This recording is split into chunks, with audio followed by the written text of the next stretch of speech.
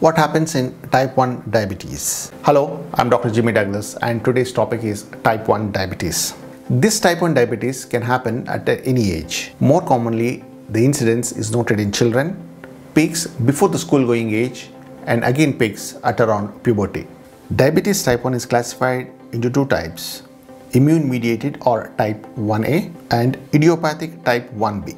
In immune-mediated or type 1A, the body destroys its own cells which produce insulin, that is pancreatic beta cells. And we know that insulin is required for uptake of glucose into the cells for energy and to keep the blood glucose level within normal limits. In this case, we are seeing that the body is destroying insulin-producing cells.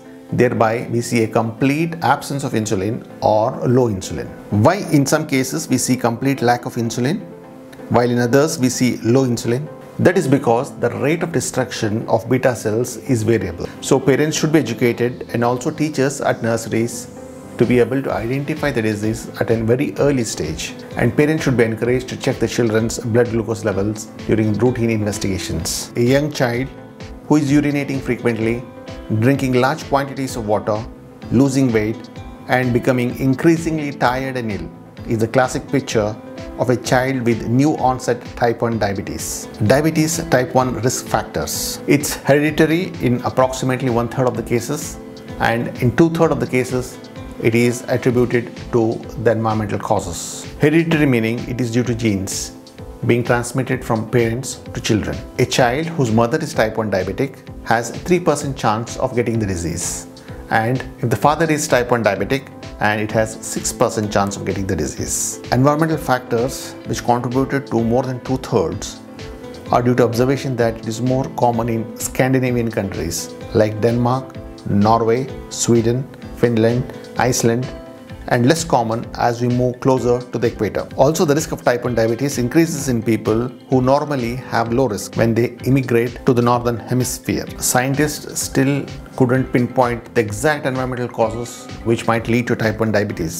And increasingly evidence is about improvements in public health, and reduced infections, especially parasitic infections, could lead to dysregulation of the immune system, which might lead to asthma and type 1 diabetes. Diagnosis of diabetes type 1. The following are essential for the diagnosis of diabetes type 1. Production of abnormally large amount of dilute urine, abnormally great thirst, weight loss associated with random plasma glucose of 200 mg per deciliter or more, plasma glucose of 126 mg per deciliter or more after an overnight fast on more than one occasion, ketonemia, abnormally high levels of ketones in the blood and presence of ketone in urine or both, presence of islet autoantibodies. The circulating levels of insulin are virtually absent and beta cells fails to respond to high glucose. So it is treated by giving insulin to prevent ketosis, to bring down elevated glucagon, to reduce blood glucose. Counseling is important and it has to be provided to the child along with parents and family, as it's a lifelong disease and our aim is to prevent complications. Living with type 1 diabetes. It's important for type 1 diabetics to know that their pancreas is not secreting insulin.